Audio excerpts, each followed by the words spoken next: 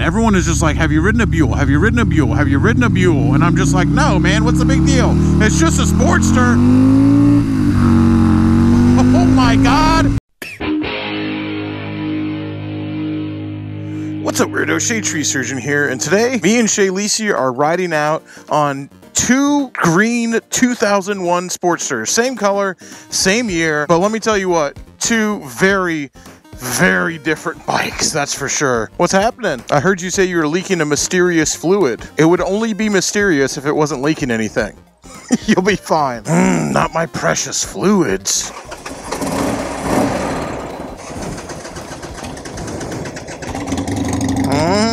I'll just say that Electron starts a lot better than the CV, that's for sure.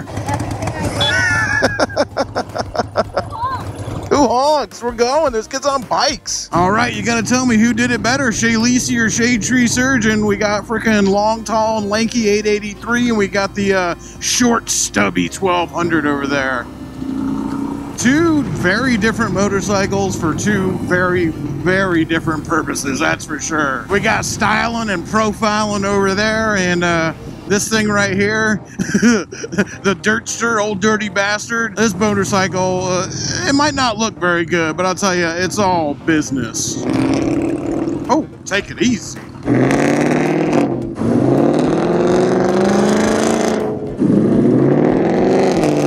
Holy mackerel. It's so aggressive for not really moving. All right, heading up to a joint we haven't been to in a minute, and shame on us for not going here for a little bit, because let me tell you, Born Free, that's a bar that helps us out a lot, man, and a whole lot of people coming to town always end up going here because Born Free is a bar that always provides all the beer for the Forgotten Angels campouts. Dean at Born Free, I've had him on the channel before. He's absolutely a hell of a guy. Moved over here from Pakistan to become a doctor. Decided he wanted to play rock and roll instead.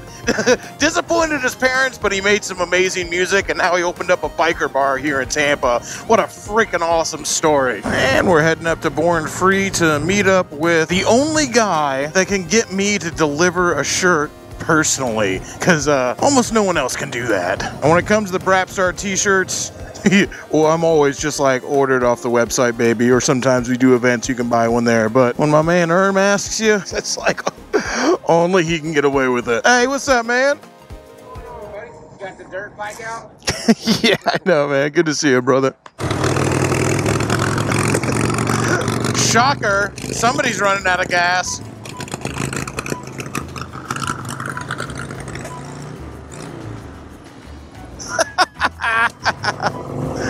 Oh, is it a freaking ride with a couple of Sportsters if somebody hasn't have to go on reserve? All right, got Shadetree dropped off at the house, and I'm meeting Shelby up at Brapstar Garage because I still have to change the intake seals on this bike, even though it really is running fine at low RPMs. At the top of the rev range, I'm still getting an intake leak, and it's affecting performance. Ooh, definitely got to do the Monty Python high kick to freaking get on this thing. And the old Sportster goes 0 to ramming speed, and yeah, it takes a minute. And because of that intake leak, like once I start to get to the top end, I just got absolutely nothing. Down low, running like a freaking champ, though. And that is a good looking Charger, man. Hell yeah. I mean, the whole point of this trip, the whole point of the Trans-American Trail is to take back roads and off-highway stuff the whole way there. Like, it's not off-road the entire way. There's going to be points of it where you're on the road, but the point is to stay off of highways completely. And this Sportster, I gotta tell you, it's happy, like its happiest top speed is about 65 miles an hour. It'll go faster than that if you ask it politely, but it's anything above 65, and it's not the happiest motorcycle in the world. I was hoping I was gonna get it to take highways out of Florida just to get out of Florida fast, but I don't know about that. I'm gonna be asking a lot from this little bike. All right, talk about a piece of motorcycle history. One Buell Thunderbolt in 1998. So this is not the fuel and frame. This is really early Eric Buell era. And it belongs to one Shelby Daytona now. And so this is not just any, now this is was a touring model at one point, or I guess the touring model is all it really had was a place to put bags, but, and he's got the bags, which you never find those for these bikes, but this is just, you know, classic Eric Buell when he first started doing this stuff. Like these were some of the first bikes he ever made, right? Yeah. Obviously he worked on the FXR and other Harley Davidson projects, but this was it. This was one of his first offerings for something that he created for Harley Davidson. So it uses all sorts of weird stuff that are just cobbled together from Harley's parts catalog. Like, it's a 1998, it has a Sportster motor, but it is rubber mounted, and Shelby tells me it uses the same isolators from baggers. So it's got a bagger isolator in the front and the same bagger isolators in the rear. It's got the underslung shock that works like a soft tail shock. This is any Buell. Maybe Shelby's not even sure, but whatever these marks are, maybe someone you guys know. But the story behind this is this has had the cases out, the gears back cut, the cases bored, and the largest cylinders you can put on a Sportster with bored cases. So whatever it has, we don't even know. But David said that he couldn't keep up with it, or he couldn't pull away from it on a 160 horsepower Kawasaki Concourse. So whatever's going on in this motor, it's something special. And I don't know, but the B's almost look like Brembo. They're not, I mean, they're not, right? Yeah, I don't even know what those are. Huh. Well, only one way to find out. Let's take it for a spin. So you said he was in his 80s, right? 83, and he would only sell it to a tech or someone who would appreciate it. Weird. You said it has firebolt heads. Firebolt heads, yeah. Yeah. Quartered and polished firebolt heads, back cut gears, but Shelby's never even seen that mark. Someone in the comments will have seen it because there's so many people watching. But it's weird that you haven't. All right, believe it or not, this is my very first time ever riding a Buell. Well, I guess I rode a Buell Blast, but we won't count that. Ooh. There goes David. Whoa, whoa. Oh, Shelby wasn't kidding. It says it'll feel like the transmission is slipping. It accelerates so hard. It does. It feels like the tranny is slipping, but it is not. Oh my God, I didn't even know. I did not know a Sportster motor could feel like this, and I haven't even opened it up past quarter throttle yet. We'll tell you already, this feels like no Sportster I have ever ridden in my life. I think I'm finally getting it. Everyone is just like, have you ridden a Buell? Have you ridden a Buell? Have you ridden a Buell? And I'm just like, no, man, what's the big deal? It's just a Sportster. Oh my God. This is not just a Sportster. Holy mackerel. What is this? Oh my God. This doesn't seem real. How is this the same Evo motor that's in Old Dirty Bastard? This does not seem possible. Whoa. What in the hell? This should not be allowed. This motorcycle is straight up dangerous, and I like it. How is this a Harley? How is this a Sportster motor? Impossible. Anybody who thought this was just a Sportster, what in the hell, man? They would never see this thing coming. Not in a million freaking years, dude. This motorcycle is insane.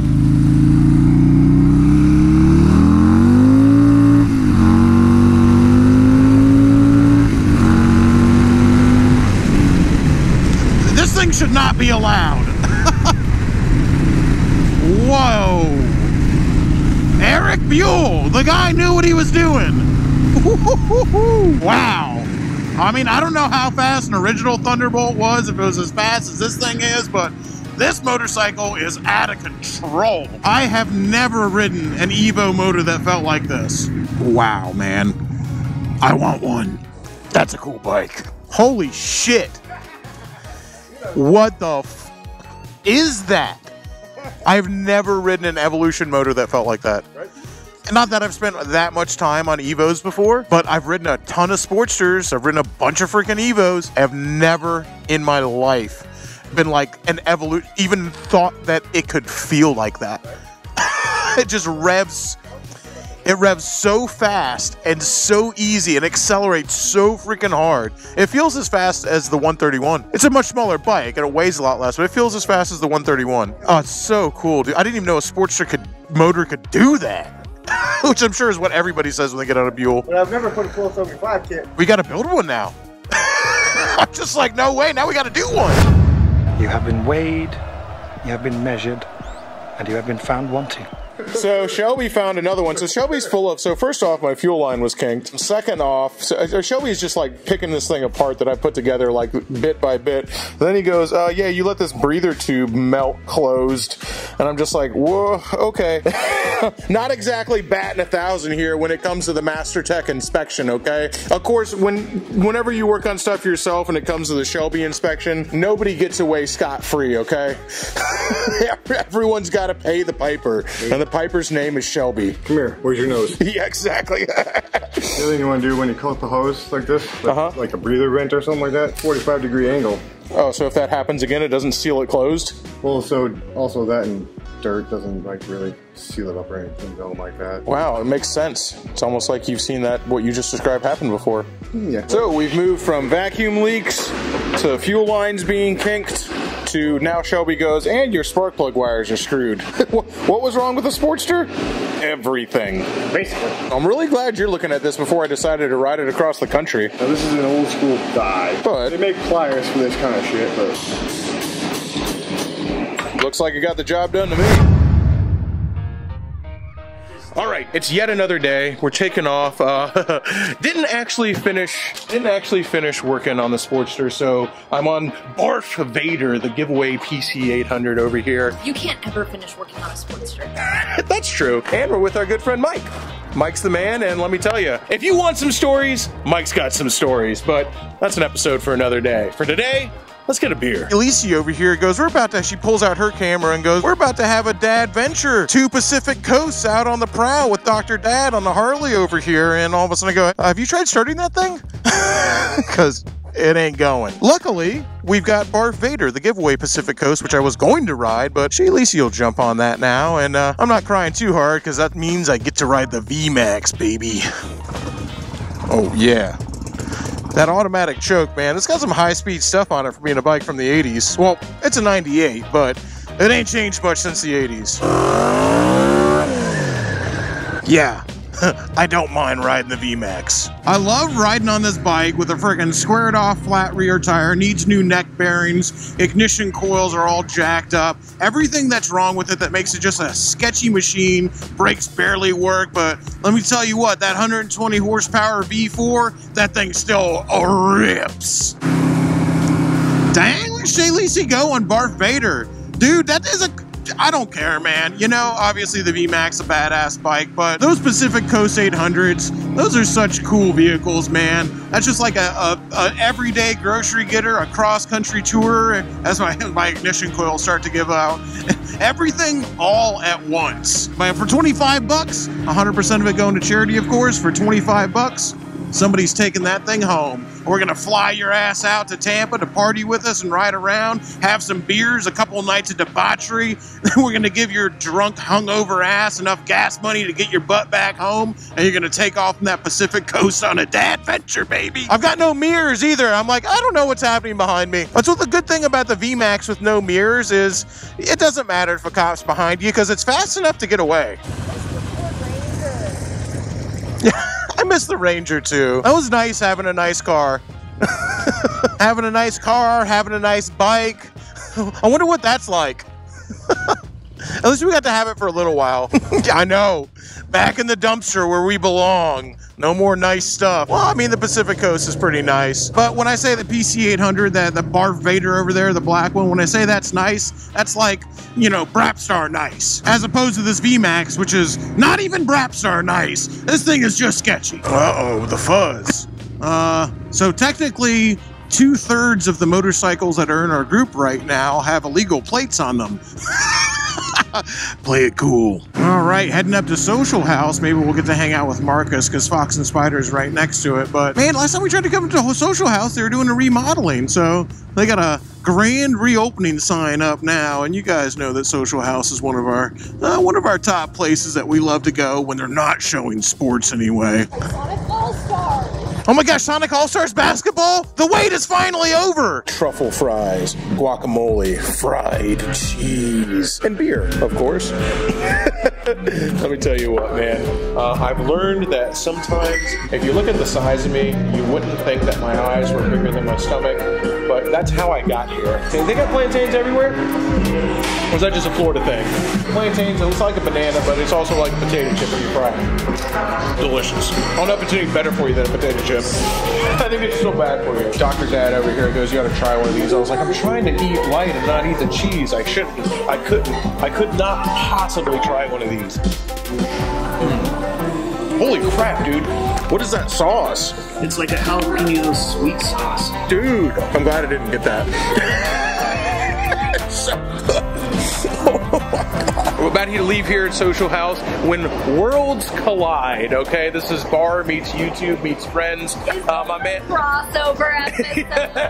A crossover episode from the bar. My man Ethan here, who's our Budweiser rep, our Pepin rep, who handles a lot of our beer orders, but also watches the channel and is also a good friend. You know, I always say there's 3 degrees of separation in Tampa. That's it. From just about anybody. Anyway, thanks, Ethan. Good times at Social House, good food. Their grand reopening. They say they're just trying to do better, but we never had a bad time before, so I don't know what they're trying to do better from, but hey. Trying to do better.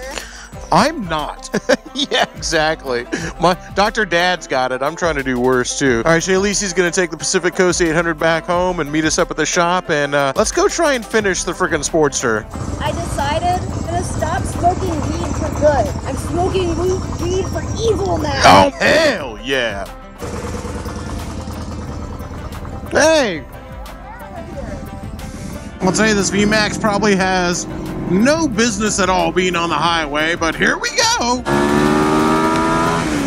Well, I say no business being on the highway, and then, oh, that gets wobbly real quick, doesn't it?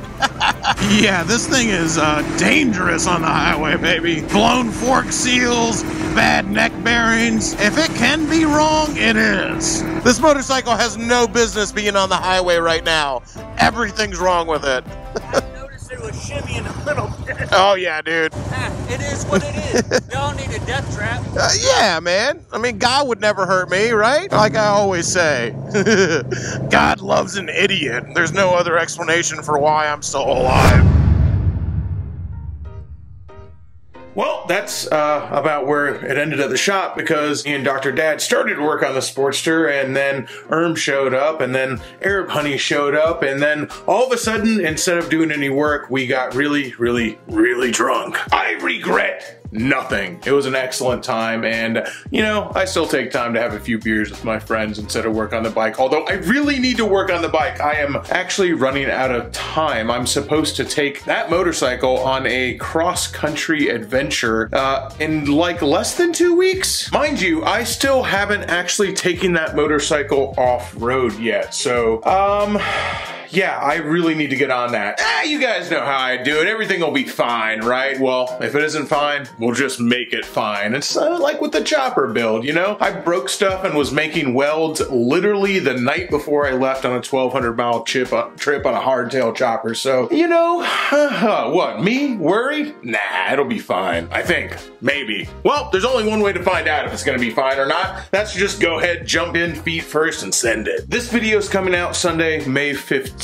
We got lots of big stuff coming up this week. We got people coming into town. We got bike giveaways. We got the market at the Shame. We've got Natalie Cuomo's stand-up at Sidesplitters. It's gonna be a really freaking good time. I hope you guys are out here for it. It's all starting on Saturday at Natalie Cuomo's stand-up show at Sidesplitters. I'm gonna have a link where you can buy tickets down below. We're gonna ride there from Berts Barracuda. Natalie is a rider as well. She's freaking hilarious. If you saw the live stream we did with her, really, really cool people. We're gonna do her podcast this Thursday coming up. We've got the Rats and Wrath Market on Sunday, and that's the day that we're giving away the the Barf Vader, the Pacific Coast, the giveaway bike. That's not just are you going to win a bike if you win that, but 100% of that money goes to charity. That's a $25 ticket, but it's gambling for a good cause. We are bad people doing good things because 100% of that money, I don't touch a single freaking penny. 100% of that money goes directly to Forgotten Angels benefit children who have aged out of the foster care system. These are the guys we do the camp out with. They're amazing people. It's for an amazing cause, and hey, it's a pretty cool bike, and whoever wins it, we're gonna fly your ass to Tampa.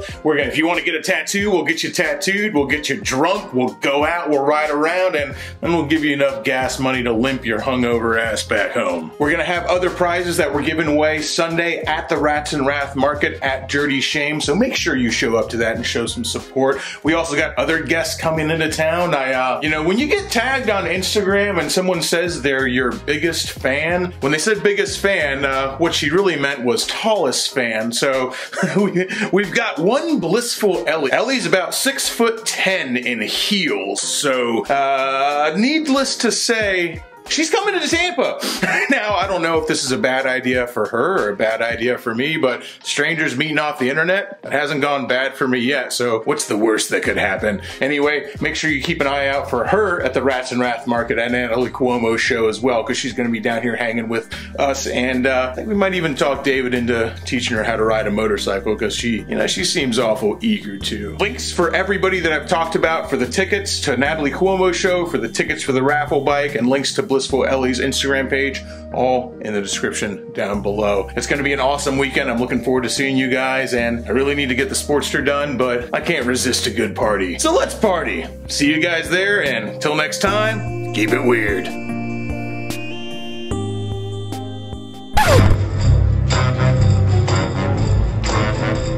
Sunshine, lollipops, and rainbows. Everything that's wonderful is what I feel